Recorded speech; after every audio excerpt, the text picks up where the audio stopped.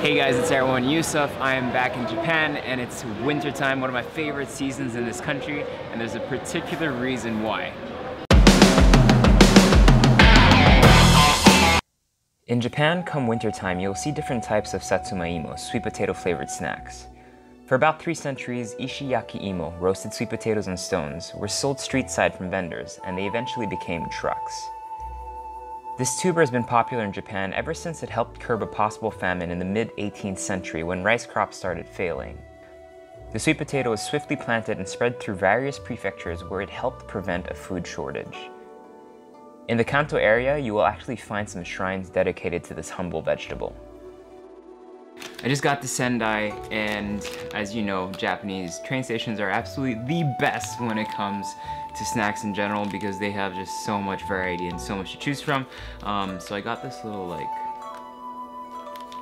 sweet potato, not really very descriptive, but it's a sweet potato. Oh, did not expect that at all. This is actually not a whole sweet potato. This looks like maybe mashed sweet potatoes. Look at that. It looks like a cupcake almost. Hey now. It's like sweet potato with obviously some added sugar, lemon. It has a very cakey kind of texture. I'm not sure if they added flour, but it's just really dense and heavy, but wow, that's delicious. And that's extremely sweet. The other one I picked up looks more like traditional, I'm gonna guess, boiled or roasted sweet potatoes. Right here. I'm gonna try to get that really beautiful shot when you, no, it didn't work out. Okay, so these are slightly drier than what you would get with a grilled sweet potato. Okay. Straight up, not like the luscious kinds that we see during winter, but this is like a great kind of little snack if you need to carb up a little bit, need some energy, good to go. But that cupcake, ridiculous. I ate my way through the Tohoku region during a really cold winter, trying to look for other snacks I could get my hands on, but unfortunately, I came up short. But I knew I was going to be able to find some in Tokyo. I had 1 night left, so I started with some sushi at Kyubei and some cocktails. So I'm finally back in Tokyo, had the most amazing meal at Kyubei. That's not why we're here, but that sushi was so good. That was completely unexpected. Bar High Five is probably one of my favorite bars in Tokyo, headed by the great Ueno-san, who is considered one of the best bartenders in the world. And I was happily surprised that they had some crispy sweet potato candied fries. They were absolutely delicious, just coated in just sweet, sugary, crunchy syrup, just to complement the sweet potato.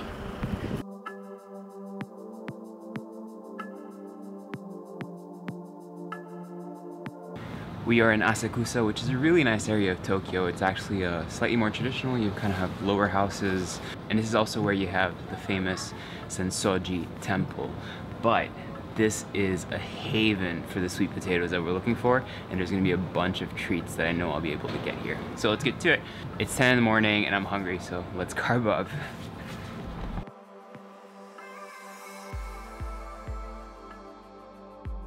First on my list was the Daigaku Imo, or university potatoes. Crisp, deep-fried chunks of sweet potatoes, creating a glassy outer shell, protecting a fluffy treasure inside, are glazed with a sweet syrup and sprinkled with toasted sesame seeds. You can choose your tuber variety, and they will give you different variations of flavor and texture.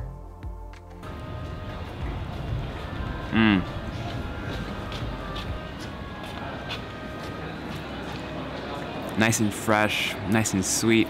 The sesame seeds on top kind of just give it that extra crunch and that almost smoky flavor. And it's nice and crunchy outside, but really moist inside, which is really nice. Next for the double-baked mashed sweet potatoes mixed with milk, lots of butter, sugar, and eggs, creating an adequately portioned cake shaped after its main ingredient that's reminiscent of a densely buttery pound cake.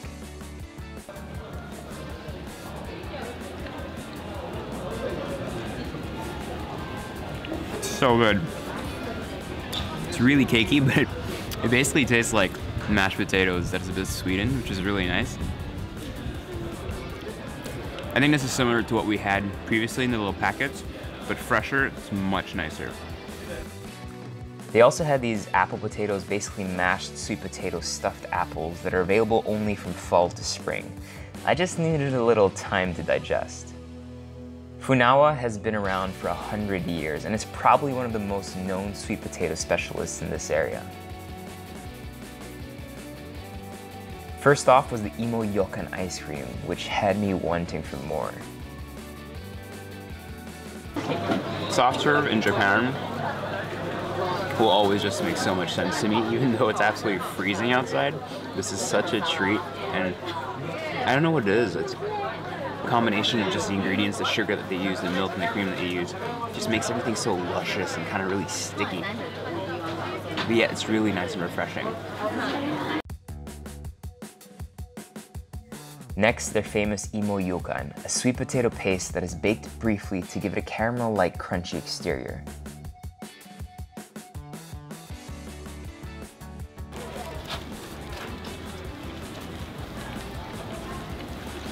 That's crazy.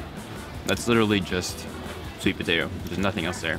But it's cut perfectly, and it's kind of, I guess, placed in an oven or torch so that you kind of have this quote-unquote caramelization happening on top with maybe natural sugar or maybe some added sugar, but that's literally just a sweet potato. So basically, like, you would have your traditional sweet potato vendors on the side of the street. This is basically that, just made a bit more fancy and just cubed up really nice and pretty. And look at those lines. That's when you know something's made in Japan. Look how precise that is.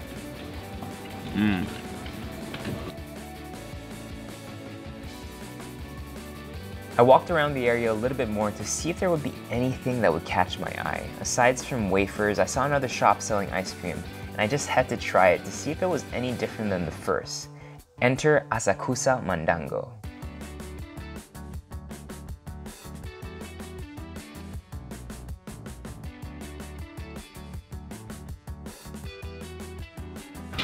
This one's kind of like a milk swirl with sweet potato in there, obviously. Not as sweet as the last one, but the flavor that really does come through here is kind of like this burnt, sugary sweet potato caramel. You know when you grill a sweet potato, natural sugars start coming out, you get that little black crust. That's exactly what it tastes like. So you have that really intense flavor mixed in with that just very neutral milk flavor. Not much sweetness. Oh, it's so good. There's so much more to eat. I'm not gonna buy any, but make sure you check out places like 7-Eleven or Family Mart where they have some sweet potato Kit Kat from time to time. You'll also have some sweet potato kind of wafers. Lots of different varieties. You also have sweet potato sake or soju rather. So yeah, they use it in absolutely everything.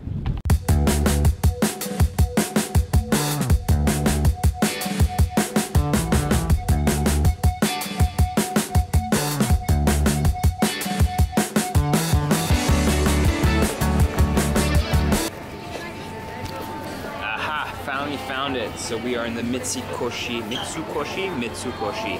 department store. They have a really great underground food park for freshly made foods, but also for food and fresh items that you can buy and ingredients. And we found our grilled sweet potato, or boiled sweet potato rather.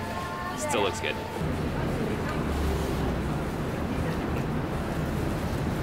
It's not grilled. It's not the grilled one we were going after, but it's steamed and it's just so good and kind of like naturally soft. Sweet, which is exactly what I love about Japanese sweet potatoes. They're just so creamy. So I was walking around Asakusa trying to look for a kakigori shop. Kakigori is a really thinly shaved, fluffy ice where the guys are kind of masters of how they make their ice because it needs to be really dense so that when you cut it, you have nice like fluffy shards that actually stay icy. And I've seen that made with some sweet potato creams or syrups before, and that's what I really wanted to show you guys. Unfortunately, it's winter and not a lot of people serve kakigori during winter time, unfortunately. So that actually wraps up our hunt for sweet potato dishes in Tokyo, and I really hope you guys enjoyed that video.